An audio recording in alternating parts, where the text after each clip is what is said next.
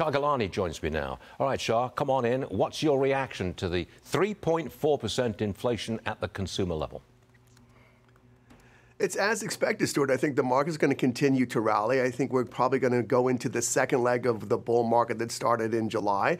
The runway is clear now because inflation, whether it perks up, and I don't think we're done seeing inflation spot higher here and there. Markets have figured out that the Fed will eventually cut rates no matter what inflation does. But in the meantime, what the story behind the story is the economy is handling higher rates beautifully. We still have growth. Economic growth is fabulous. You know, it may be a little bit below trend as of the hot trend, maybe the last year and a half, 2 years, but it's cooled down enough to be just manageable.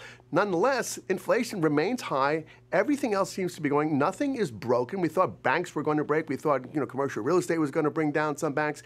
Everything's been managed so far. And the longer rates stay elevated and the better the economy is able to handle it, the more markets are going to continue to go higher. And that's what they're seeing, and that's what they're doing. So the second leg of the bull market is about to start, or has started. Let me summarize it like that.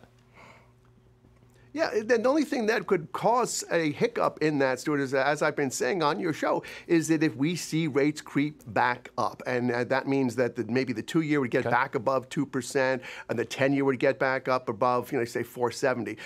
Barring that, markets have a clear runway to go higher. Okay, we're a long way from that right now. Shah Gilani, thanks very much for joining us. We'll see you again real soon. Thank you very much.